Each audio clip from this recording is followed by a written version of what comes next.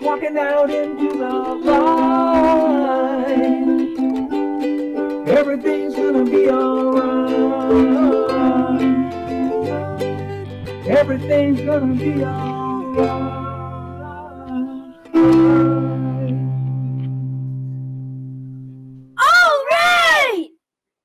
Good day, South Carleton. I hope you can hear me on this, the final episode of the Good News News for 2021. You know, the idea for the show was born from a desire to unite various parts of the school community, including both staff and students, and to put a smile or at least a cringy smirk on your face while doing so. I hope you have gained some measure of joy throughout the past 6 weeks. To wrap up our year, we're going to dedicate this episode to recognizing students in the everyday classroom. Previous episodes have focused on extracurricular activities, but a big part of our experience is navigating the day-to-day grind of this roller coaster academic year. High school is a dynamic place where lots of different things happen, but the one thing we all have in common is we all go to class. This one's about recognizing our ability to make it through. To set up this portion, here's a message from our principal, Mr. Arden. Hello, South. As I sit here in my office, alone, without a student in sight, I reflect on the challenges you've faced. The loss of face-to-face time with teachers, coaches, and of course, your friends has been a challenge. Online learning has been a challenge. In-person 4-hour lessons have been a challenge. And countless other things during this pandemic have been a challenge. I want to tell you, though, that from where I sit, South Carleton staff and students have come through this in a way that can make you proud. In fact, this should be confidence building for each and every individual in the South Carleton community. I look forward to a return to in-person learning in a regular academic program. I look forward to clubs and activities. And personally, I look forward to coaching here at South again. As you finish strong academically through to the end of June and enter into an extremely well-earned summer vacation, realize that there is in fact a light in sight at the end of the tunnel. But realize as well just how well you've come through that tunnel. I understand that we have some great examples of just that in this, our last episode of the Good News News. To you and yours, I wish you all the best. Enjoy the show. Thank you, Mr. Arden. Very well said. Now, in an effort to take this to the next level, I asked teachers for input regarding students they'd like to recognize for their work during Quad 4. There was no one formula for nomination, only that these students deserved special recognition in the eyes of their teacher. I'm going to call this the Quad 4 Shout-Out Honor Roll. Let's take a look at the nominations, shall we?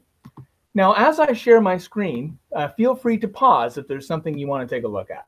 All right, we'll start with the grade 9s. Elliot Arndt, Connor Berry, Caitlin Beach, Jordan Boyer, Riley Dunlop, Sarah Hamilton, Nathan Kozlov, Colton Lusk, Kaylin McKim, Mika Nealon, Catherine Robinson, Danielle Sheepers, Lincoln Smith. Moving on to grade 10s.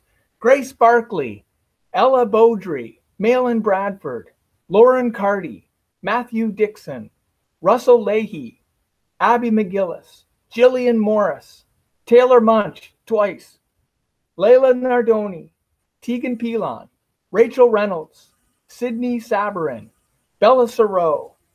The grade 11s were growing.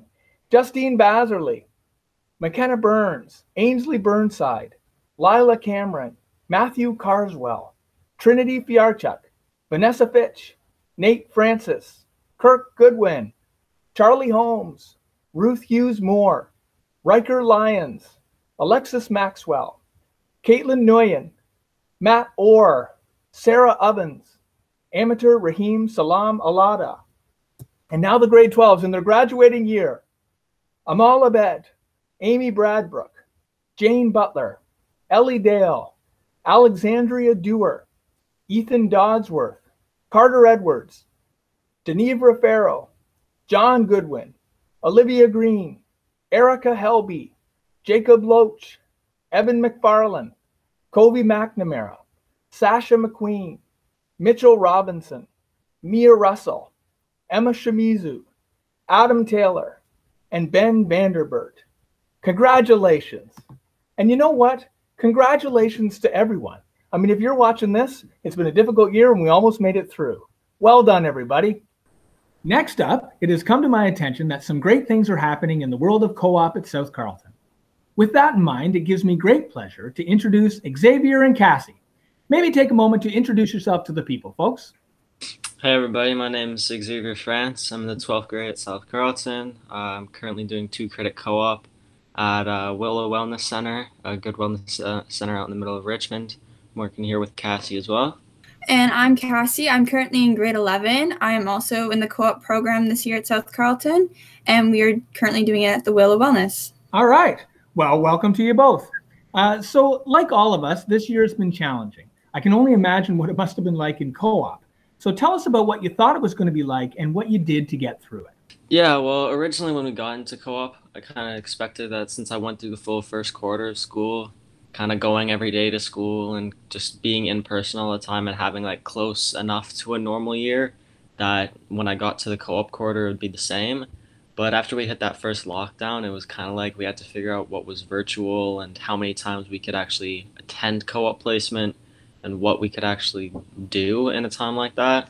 So it was weird going from like once every 2 weeks to the co-op placement and just not being able to get too much done. But I mean, every time we went in, me and Cassie went into the center, we had some good talks and we got actually a fair amount of work done. That's awesome. And, you know, I think you should be commended for that. I've heard some really good things about what's happening there. And like all of us, we had to get through some weird stuff. But I can only imagine the world of co-op, how that was compounded. All right. So, Cassie, how about you tell us about what interesting things have been going on there? So we started off with a small group, just me, Xavier, Chris, our supervisor, and Rob, who is just a friend of Chris's. And we started this Tree of Life type therapy, which is a narrative therapy that started in Africa when a whole bunch of children were orphaned. It was a way for the kids to connect together through stories instead of just a regular therapy practice, which is where you talk about your problems and how to solve them. So we started doing that, which was super amazing. And we wanted to do something for the youth, especially during this time, because a lot of people are struggling, not being able to connect with people. So what happened was when the second lockdown hit and we couldn't actually go into our placement and we were online, we had an idea to just do mental health Mondays with our co-op class. So we would take over and practice this narrative therapy with everybody and gave us all kind of a chance to connect through stories and help people if they ever needed anything to reach out. That's awesome. At this time and in this way, I think that's exactly what our world needs. So it's really cool to hear that you took that initiative. And I know that Ms. Clapp is very proud of the work that you've done. And you know what, to be honest, I think our school is very proud of you. I think under these challenging circumstances, you guys have made a really good difference. So congratulations for that. And thank you for joining us on the Good News News. Yeah, I hope that you have a wonderful summer. Thank you. All right. Take care. Bye. Next on the show, we have a special message from the phys ed department. Take it away, Ms. Williams. Hello, South Carleton. Those of you who are veterans of South Carleton will remember June is a very busy time, preparing for exams, finishing summatives, and celebrating the school year that was.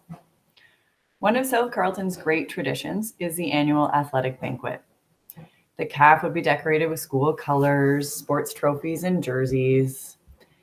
And of course, the smell of Lone Star fajitas would waft through the halls as our student athletes filed into the school, dressed to impress, and ready to celebrate the wonderful year that was on the field of competition, on the course, the hill, maybe on the course, the pool, and on the ice. This year was certainly tough on our athletics family. Without sports to bring us together, we weren't able to celebrate the struggles, the triumphs, the lessons, and the joy that are all a part of competitive sport. All that being said, we, the South Carleton athletics community, haven't forgotten all the student athletes who have donned the SC maroon and gray. We would like to acknowledge and celebrate the graduating student athletes who had a large impact on our athletics program, even though it was cut short. We want to thank you for your dedication, your hard work, and your leadership. This year, we have chosen to award athletic letters to graduating students who played a large role in the SC athletics family. For a little background before I announce the award winners, those students selected to receive athletics letters, here's how the awards are determined. Athletic letters are presented to interscholastic athletes who have accumulated the necessary points, and those points are awarded based on participation, so points for being on an interscholastic team, as well as additional points which are awarded by the athletes' coaches for things like sportsmanlike conduct, dedication and commitment to the team, and leadership. Those athletes who accumulate enough points through their athletics career to receive a letter demonstrate outstanding dedication to South Carleton athletics and are truly representative of the spirit of true sport. Junior letters are awarded to athletes who accumulate 20 points, where honor or senior letters are given when a student accumulates 40 points, which is no easy feat. This year, without our point system to fall back on, a committee of coaches met to determine the graduating athletes who would receive their letters. The committee looked at past participation, sportsmanlike conduct, and overall contribution to school athletics. The following graduating students have been awarded their junior letter. Congratulations to Zoe Takash, Teo Quint, Eva Zeitz, Nolan Edwards, Jenny Madden, Olivia Green, Cameron Thomas, Lauren Noble, and Bobby Allen. Well done. The senior or honor letter was earned by the following individuals: Alice O'Brien, Sarah Morris, Taryn Kordick, Caitlin Flanders, and Kiara Carty. Congratulations. I would like to take just a quick moment to also acknowledge a graduating student athlete who received her senior letter in grade 10. So congratulations also going out to Elle Spencer. We appreciate all of you for your dedication, and we celebrate your participation in South Carleton athletics. Now, to all of those of you who are graduating and who participated in school sports, we want to thank you for your energy, your efforts, and your role in SC athletics. Even though you were unable to compete in your final year, please know that you left us with a lasting impression and you will be missed. Best of luck with your future endeavors. We hope you find a way to continue your participation in sport. Thank you, and congratulations to our student athletes. Let's head over to Dylan for this week's announcements. Over to you, Dylan. Thank you, Mr. Pettigrew. Dylan Wright back again for one more time. First off, exciting news. Both amateur Raheem Salma Alada and Alexis Heitman won the Stittsville Youth Volunteer of the Year Award. What a tremendous achievement. Congrats to both of you.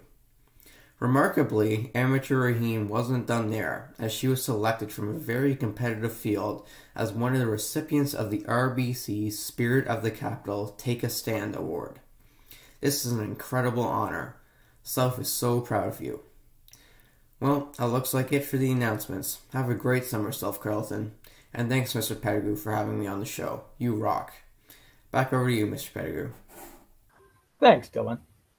Now, forgive me a little soliloquy here as we end the show. I'd like to point out that South Carleton hasn't been robbed of an experience, because that would suggest that it didn't happen. No, we shared this experience, and it was ours. Ultimately, we go through high school together, and while it might not have unfolded in the manner that we anticipated, it still happened, and each one of us can say that we were there. The pandemic didn't take away our ability to learn, or to dance, or to sing, or to write, or to tell dad jokes. We just had to come up with new ways to connect and show one another who we are and what we can do. To wish on something that never was is to invite pain and regret. The stories that we saw on this show over the past number of weeks demonstrate that that's not the way we choose to see things at South Carleton. There was goodness happening around us all the time. Well done, South. Be proud of yourselves and of one another.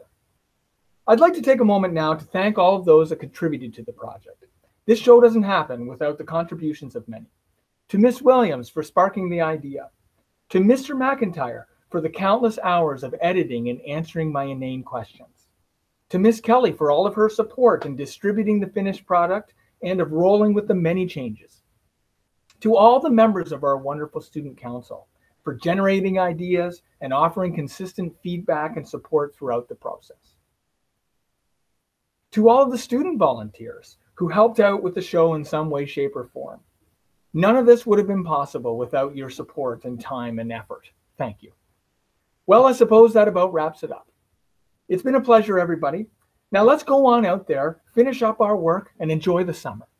For our final photo challenge, let's stay in summer mode and submit pictures of South Goes on Vacation. Take a picture of your sandals by the door, show your stuffy by the pool, or your action figure putting school supplies in the trash can. Enjoy your summer, South, and keep on making good news.